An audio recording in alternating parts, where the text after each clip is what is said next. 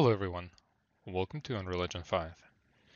If you recently got this engine or have converted from 4 to 5, in this video I'll be showing you how to use your VR headset and how to set it up in order to be able to use it.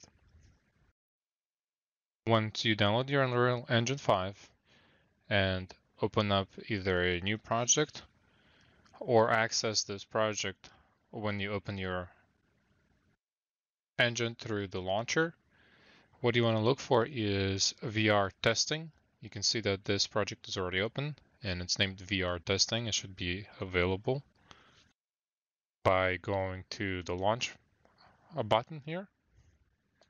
And once it's ready, once you're prompted with the browser, you can either open it if you already had it open once before. If not, what you want to go, you just click on games and go to your virtual reality over here.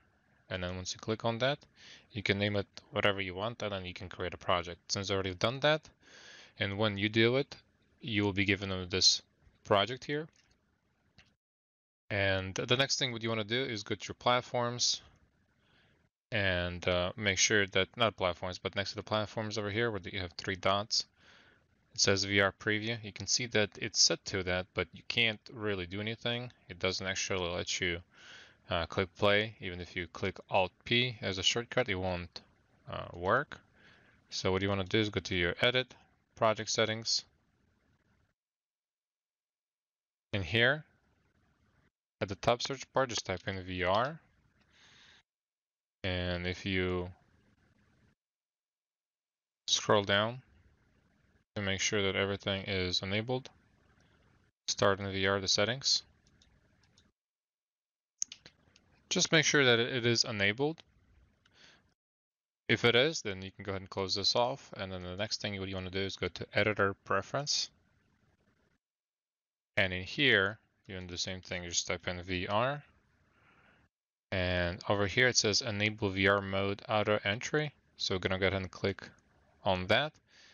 And the message pops up, says VR Mode enables you to work on your project in virtual reality using motion controllers. This feature is still under development, so you may experience bugs or crashes while using it. So I'm going to click Continue. And we're going to go ahead and close this off. But if you notice over here, it says Toggle VR and it says Shift V. You can change that to something else and then play this level in VR. Let's go ahead and Shift P. Here we go. For play or for preview. And then I'm going to go ahead and close this off.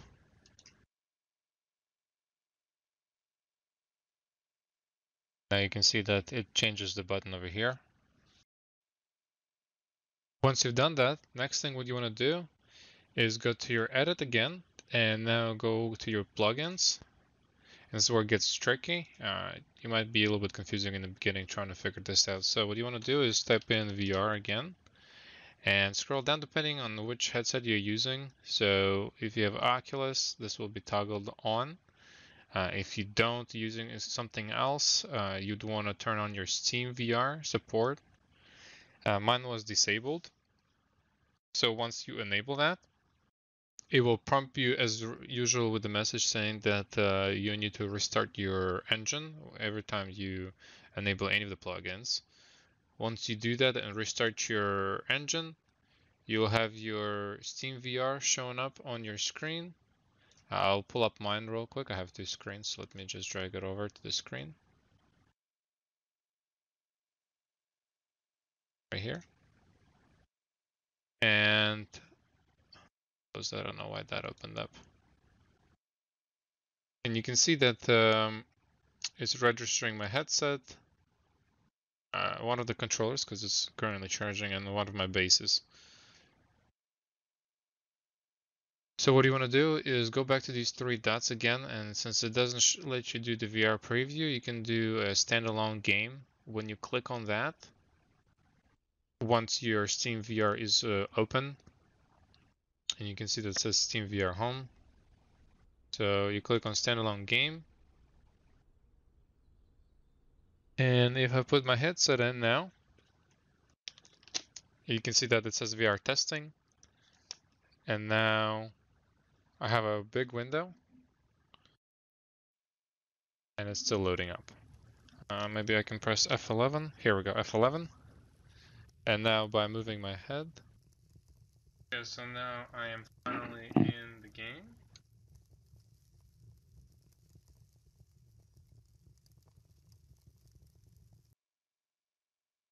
Alright, so before I jump into the key bindings, I was going to show you real quick this main page of the Pimax Vision 8KX headset that I have. The only difference is I don't actually have the headset like these that come with the headset, but I think they could be purchased separately. I personally use my wireless headset separately, and it actually fits just fine over the headset. It just takes time to set it up. You put the headset on first, then you do the headpiece that's wireless, so it's easier for me to navigate and move, and that's actually not that heavy, so I don't ever have any issues with the neck or any back problems or anything like that. I can actually wear this headset for hours if I want to. I've tested out other headset versions, and sometimes you get foggy glasses, or your head or neck start to hurt or itches. I have never experienced with that. I've used it for many hours. I mean, yes, with the gameplay, if you have a lot of action games and things like that, when you move a lot, you might start sweating a little bit. But other than that, if you're stationary, then it's not as bad. But the reason I'm bringing this up, it looks like they have some sort of sale going on for the next 2 days. And regardless of the sale, really, you still get a better deal than when I purchased this a few years ago. But the reason I'm even on this website was because I was trying to show you the controllers that I have, and hopefully one day I can switch to, they have under accessories, they have hand tracking module, which I do not currently possess or have, but one day I would like to get my hands on it, and was wondering how I can preview their I know they have heads, they should have the controllers here. So I have the Valve controllers. I don't have the Vive controllers because that's what they were shown in the preview of that test game, but this is a Valve controllers. So I'm currently on the Unreal Engine docs, and I am under setup the SteamVR input system. It says that well, the image itself shows by default it is a Vive controllers, so I have to change it to Valve. Okay, so let's scroll down. Before I actually do that, it says beginner here, so for some reason when you click on that, you get the 404 page now found.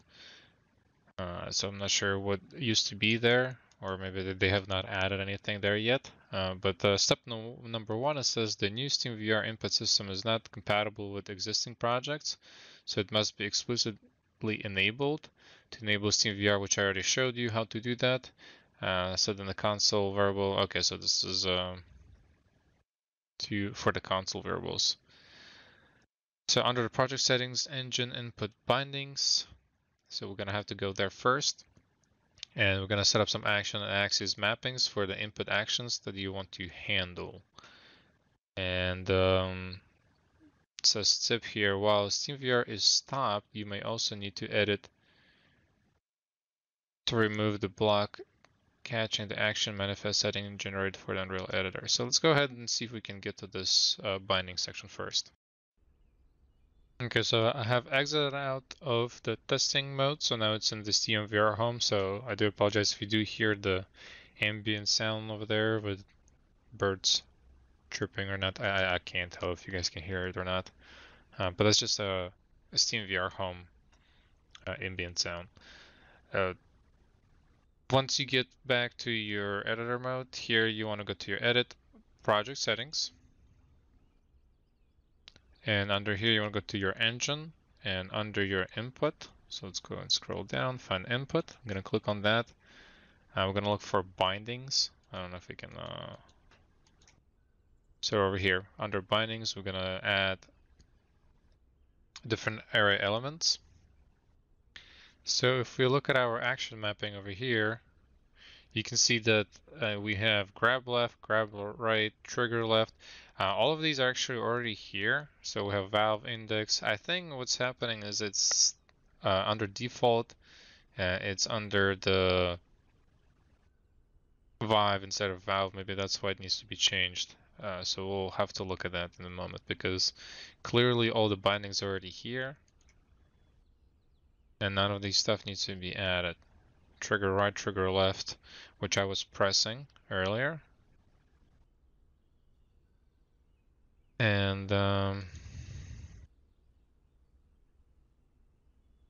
movement here. So we have some movement, thumbstick X. If you click on that, you can see that it gives you a different choice of what you can click on or choose.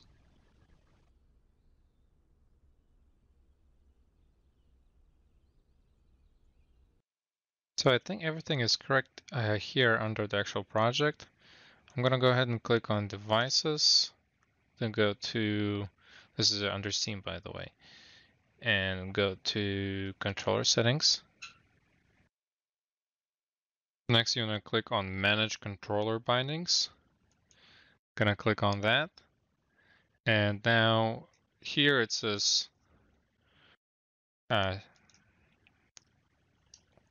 usually it has a particular game that you have, whatever you play, but I'm gonna go with the SteamVR home, so that's what I think it currently is on.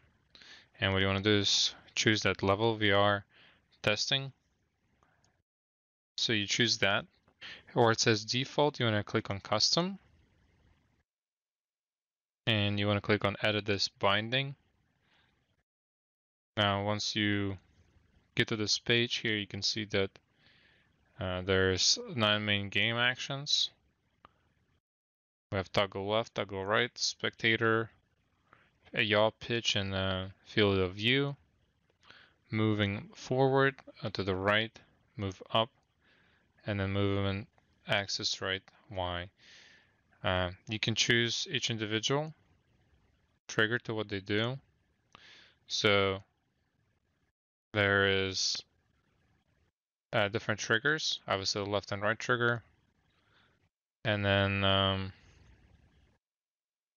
gonna make sure that they're properly connected. Okay, so let's see what we can do with these buttons. So by selecting the joystick, which is your thumb controller, you have 3 different options. You have click, touch, and position. So currently we have the position where it says movement axis right.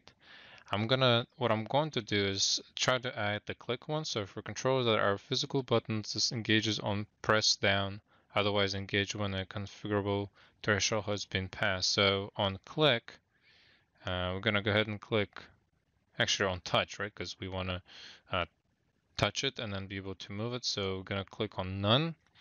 And since it's a right hand, I'm gonna see if the spectator move forward will work. So that gonna be our moving forward, and the one on the left for the edit, we're gonna do also touch, and this is one gonna go from left to right, and this is going to be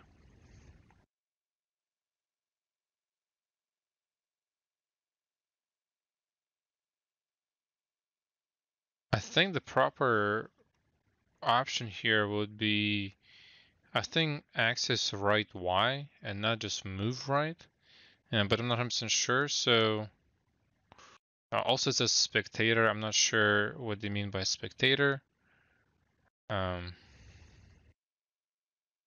Trigger axis right.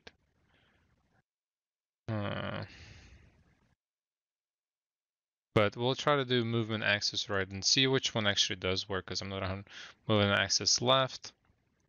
So remember the position. This one did let me turn, but it didn't let me move anywhere. So we'll test these out. The buttons for, let's say, B button, we can do a button, right? And then here you have click or touch. So on the click of a B button, so the grip actually does has a grab, right? But let's see what else is available here.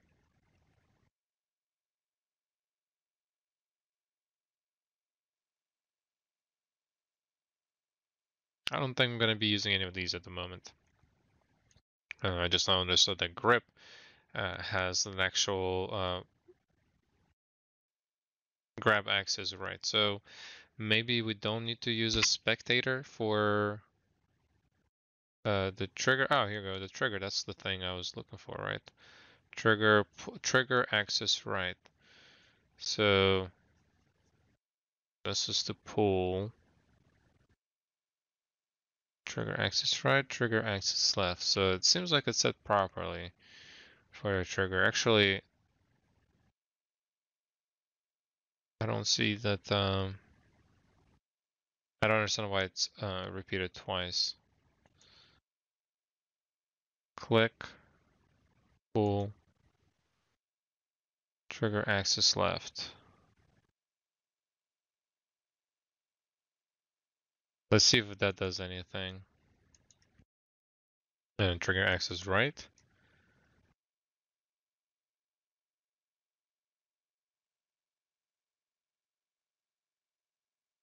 So save personal bindings. Save. I don't know if it needs to be published to workshop, but we're gonna give it a quick test and see what's actually gonna happen. Main game action. So there's few edits that have been done, and then the system is that button there itself. For the system, we can click on that, and it's going to be a button. Let's see on a click. Menu toggle right,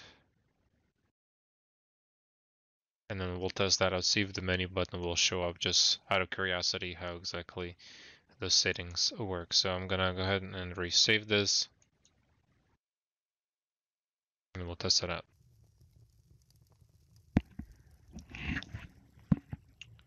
Okay, so that didn't work, but as you can see that it says NEV MESH needs to be rebuilt. I'm gonna go ahead and click Edit, Project Settings, and under Engine, I'm gonna look for Navigate, Navigation System right here. And what we want to look for is Allow Client-Side Navigation. So we're gonna go ahead and click on that. And I'm gonna close this. I'm gonna click on Play the level and see if that message will go away. See if that worked. So once you do that, once you enable the client-side navigation, unfortunately when you do press the test, it does not rebuild navigation system. So what you want to do is go to navigation mesh itself, and then over here when you scroll all the way down, what you want to do is on the runtime you want to force rebuild on load. Mine was disabled, so I just enabled that. And yeah, so once you click on that, it would ask you to save the level, which I did, and then you click on play.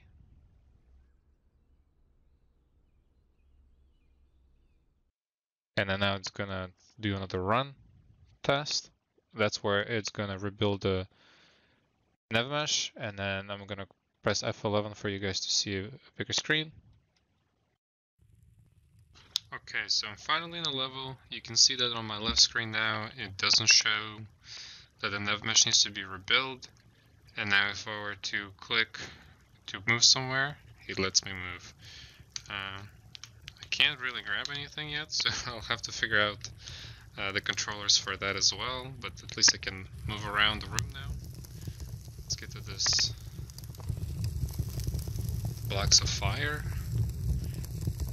This is a no teleport zone. I'm not sure what this is supposed to be, but pretty dark room over there. You can move around anywhere in this room now. I don't remember if I set up the pickup for the items. I don't think it registered anything. Even to grab it, I can't grab anything.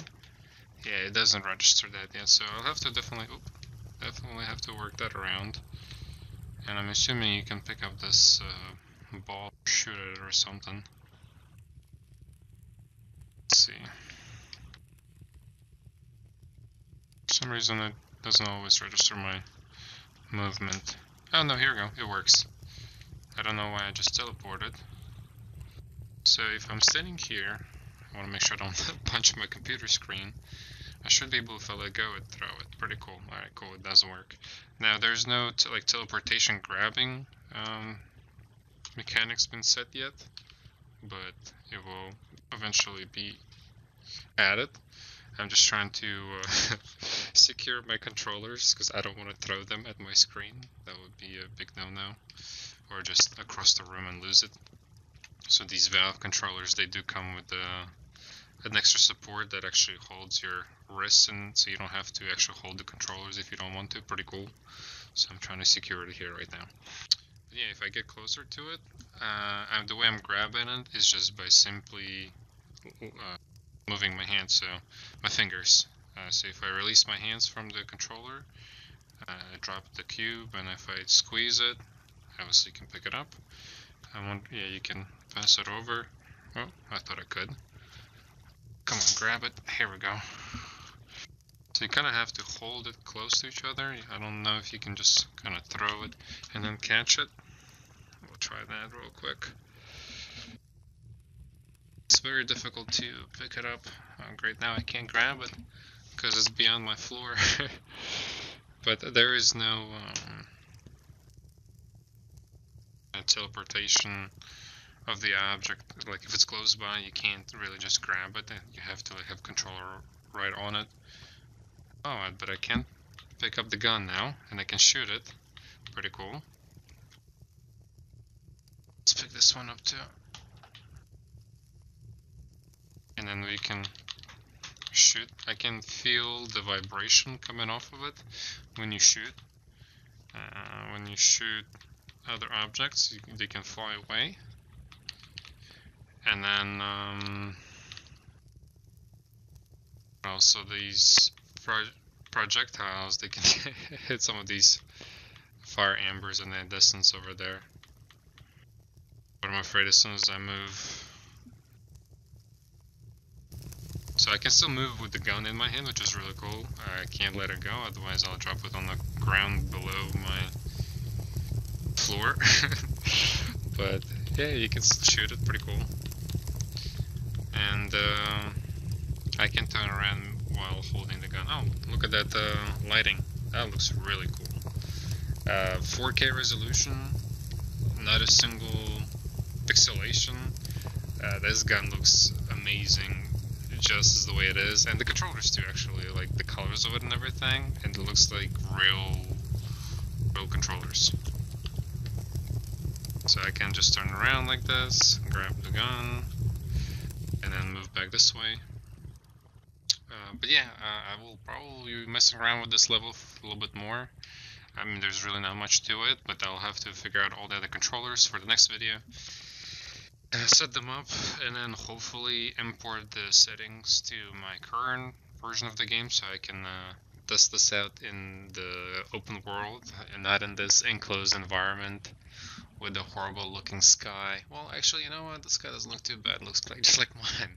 It just doesn't have volumetric clouds, which are anyway horrible in my game. But yeah, you can shoot it out there beyond the walls. Hopefully I'm not gonna hit any of my neighbors. But nonetheless, this is pretty cool. The guns look realistic in VR. I mean, again, definitely whoever has a chance to get a hands on the Pimax VR should definitely do it. And if you're watching video today, like right now, you literally have 2 days and like 8 hours left for their sale to end, which is really great. I mean, I spent almost $2,000 when I bought my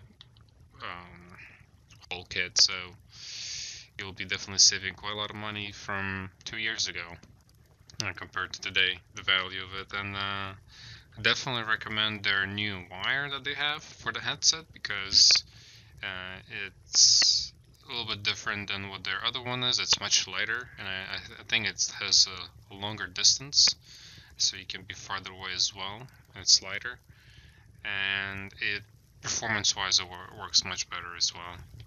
But I haven't had any issues with either of them.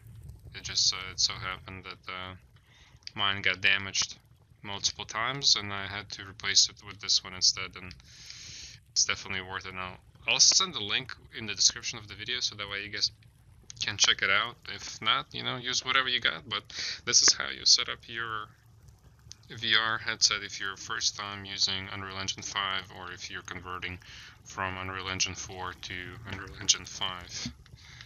Everything is kind of set back on default, and you kind of have to do everything yourself. That being said, if you're new, don't forget to subscribe to the channel. Pretty cool videos going to be coming out soon, hopefully more in VR. And then I will actually do some game testings too. I'm sure you guys will be interested to see that, because by the time I do my game with the VR setup and all that, it's going to be quite some time. But there are games out there that's already available and can be tested, so I will definitely would like to play some action games with this. Once I get the second base, we can do some ninja karate stuff here, and zombie games and things like that, shooting games. So nonetheless, I'll see you guys in the next video.